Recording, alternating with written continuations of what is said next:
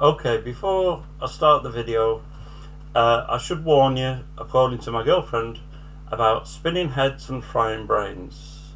This is not for the faint-hearted, and the information does come hard and fast. So if you start to get confused by something, pause the video, think about it.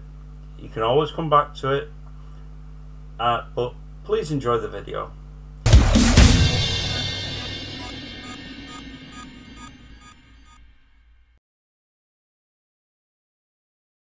Hi, my name's John, amateur radio call sign M7CPT, also known to my CB friends as Captain Scarlet. In this video I'm going to be talking about HF propagation, also known as Skywave. I will not be talking about VHF and UHF, although I may touch on a couple of little aspects that also affect them. And I'm not going to be talking about ground wave, although one of the frequencies does actually become very close to ground wave and has similar effects.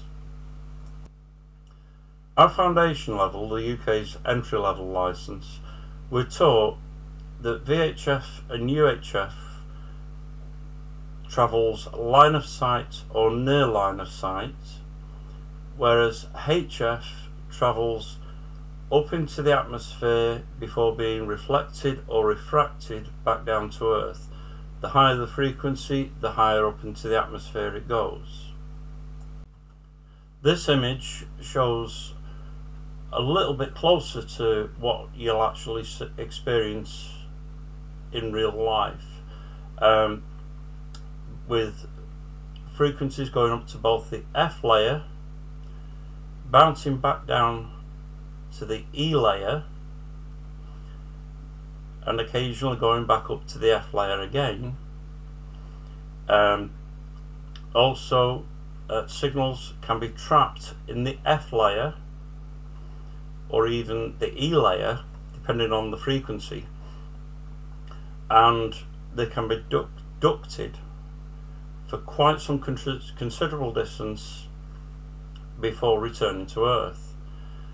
Also, there's a thing called sporadic E, which occurs in the E layer during solar flares, which will open up things like 10 and 12 meters for short periods of time. Furthermore, you'll notice the ionospheric tilt, and I will be covering the most likely cause for this. So what is diffraction? In its simplest terms, it's a bending of radio signals. As you can see from this image, as the radio signal hits the top of a hill, it is bent over the hill so it can actually be heard just a little bit beyond line of sight. Now, the lower the frequency, the more this diffraction occurs, so the closer to the hill you can be heard. In this image we see an example of bounce. If each box is a metal box preventing the receiver and transmitter having a line of sight, the signal can appear to be bent round corners by reflecting off the metal surfaces surrounding it. A similar thing can happen in nature with hills, depending on the composition of the materials in the hill. If a hill has got high metal content, the reflection will occur and the less of the signal will be lost. During the summer months, the F1 and F2 layers have a clear distinction and are nice and wide apart.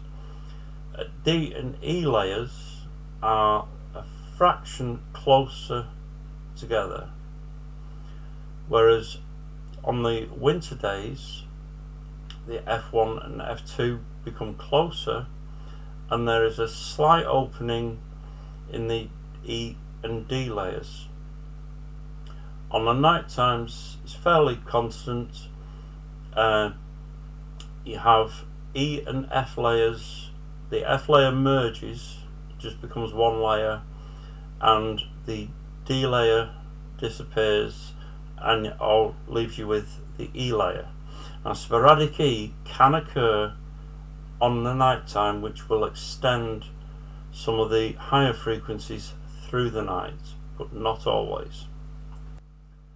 Another interesting detail about Skywave is called Near Vertical Incidence Skywave, or NVIS for short. As you can see from the picture, your radio waves are going practically straight up and bouncing back down to the other side of a hill that is just out of line of sight. And this last summer I had a particular experience with NVIS where I could actually hear stations right across the UK, including on the opposite side of the Pennines, and I was using NVIS to reach them and receive them as well. Now, if you remember one of the earlier slides, it mentioned ionospheric tilt, and I said I'd be offering a possible explanation as to why this occurs. We know the ionosphere is electrically charged from the sun, but there is also something else that the sun does to the ionosphere that is more to do with the magnetic field. I'm sure everyone's familiar with the experiment where you place a magnet underneath a piece of paper, scatter iron filings on, and show the magnetic fields of the magnets. In school we're taught that the Earth is identical to a magnet, a North Pole and a South Pole, and equal magnetic forces surrounding the Earth. In reality, when a solar flare strikes the Earth or is aimed towards the Earth, it causes a distortion of the magnetic field due to the magnetic field within the actual solar winds. Fortunately, solar winds are not normally directed directly at Earth. In fact, the last major solar wind to hit Earth was recorded back in 1859 during the Carrington event, which there are plenty of videos on YouTube worth watching.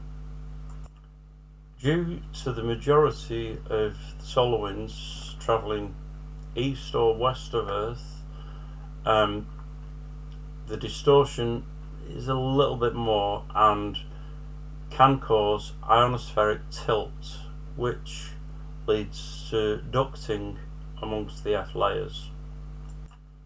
This is only my personal theory as to why this tilt actually occurs. Further research is required. And now on to Greyline. Greyline is not the black and white between day and night. It's the Greyline. Dawn and dusk is gradual. So let me first change this image. Yeah, that's much better. As you can see, there are several bands of grey running along the Greyline. It doesn't go dark in one go. Now, there are also characteristics differences between the morning and the night time. The morning Greyline will magnify the effects of the lower frequencies that are active during the night, and they will become stronger in the mornings. Whereas the evening Greyline will magnify the effects of the daytime bands, and they will become stronger. The majority of people broadcast along Greyline, so they follow the line of the Greyline. Now this gives you 20 minutes before it and 20 minutes after. Well, there is another way of using Greyline to your advantage, and that is to broadcast across Greyline. If, for example, you want to talk to America on, say, 17-20 meters, if you wait until the Greyline is over the Atlantic, so that we're actually beyond the Greyline and they're before it, we're broadcasting across the Greyline, and our signal will be amplified in both directions.